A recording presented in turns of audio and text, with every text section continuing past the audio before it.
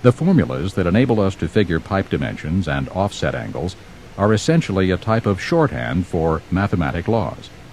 Working out the formulas is mostly a matter of plugging in measurements and numbers which represent angles. You do not have to be a math whiz. If you can add, subtract, multiply, and divide, you should have no problem learning how to calculate piping offsets. Let's get started. As we've said, a piping offset forms a right triangle. The hypotenuse is formed by the piece of pipe, and the base of the triangle is formed by a straight line along the original pipe route. This represents the dimension from the beginning of the offset to the fitting at the other end of the offset.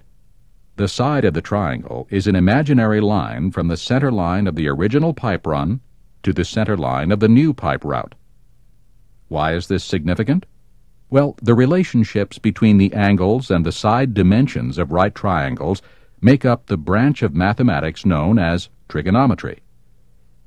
These relationships, or ratios, are known as trigonometric or trig functions, and they provide the constants used in piping offset formulas.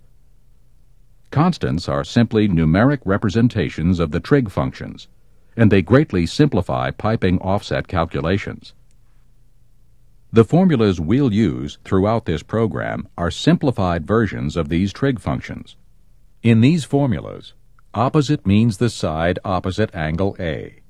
Adjacent is the side next to angle A, but not the hypotenuse, which is the angled part of a right triangle.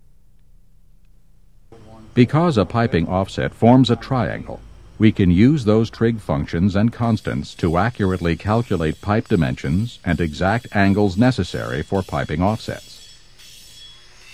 But in order to figure piping offsets, you must first understand the concept of degrees as it applies to direction. The idea of directional angles or degrees is based on a familiar shape, the circle. There are 360 degrees in a circle. Imagine you're standing in the center of a circle looking outward. 0 degrees is at the top or 12 o'clock position of the circle. 90 degrees is at the 3 o'clock position. 180 degrees is at the 6 o'clock position, and 270 degrees is at the 9 o'clock position.